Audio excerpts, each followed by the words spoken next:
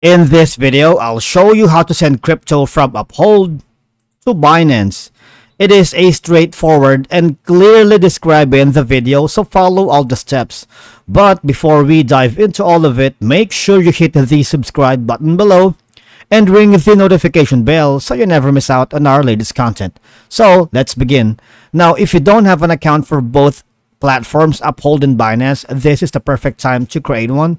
Sign up and register. All you gotta do is go to Binance.com and log in. Or if you're using your mobile device, open the app and register an account. Alright?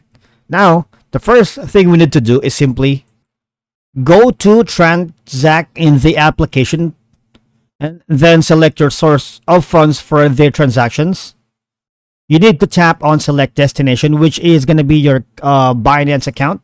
Use the vertical scroll bar to navigate to crypto networks. Select the desired crypto network for the withdrawal. Of course, you need to click on the preview withdrawal button and enter the Binance network address you want to withdraw to.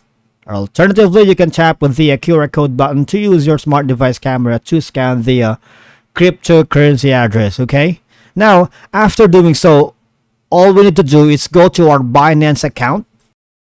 Now you need to head over to Binance.com or to your account on your mobile app, and then simply go to balance. Here you would see if the transaction was successful, that you have transferred crypto from your Uphold account to Binance.